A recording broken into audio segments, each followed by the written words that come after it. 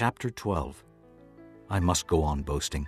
Although there is nothing to be gained, I will go on to visions and revelations from the Lord. I know a man in Christ who 14 years ago was caught up to the third heaven. Whether it was in the body or out of the body, I do not know. God knows. And I know that this man, whether in the body or apart from the body, I do not know, but God knows, was caught up to paradise. He heard inexpressible things, things that man is not permitted to tell. I will boast about a man like that, but I will not boast about myself, except about my weaknesses.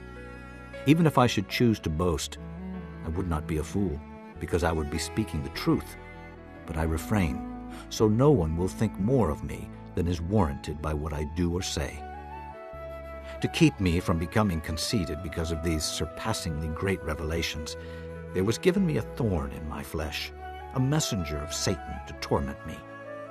3 times I pleaded with the Lord to take it away from me. But he said to me, "My grace is sufficient for you, for my power is made perfect in weakness." Therefore I will boast all the more gladly about my weaknesses, so that Christ's power may rest on me. That is why, for Christ's sake, I delight in weaknesses, in insults, in hardships, in persecutions, in difficulties. For when I am weak, then I am strong. I have made a fool of myself, but you drove me to it. I ought to have been commended by you, for I am not in the least inferior to the super-apostles, even though I am nothing. The things that mark an apostle, signs, wonders, and miracles, were done among you with great perseverance.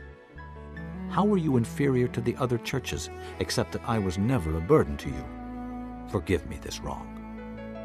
Now I am ready to visit you for the 3rd time, and I will not be a burden to you, because what I want is not your possessions, but you.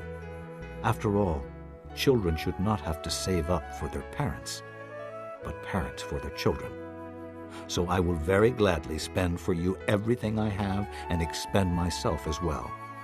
If I love you more, will you love me less? Be that as it may, I have not been a burden to you. Yet, crafty fellow that I am, I caught you by trickery.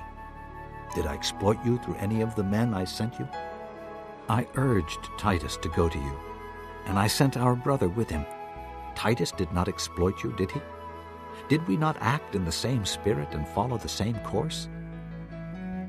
Have you been thinking all along that we have been defending ourselves to you? We have been speaking in the sight of God as those in Christ, and everything we do, dear friends, is for your strengthening.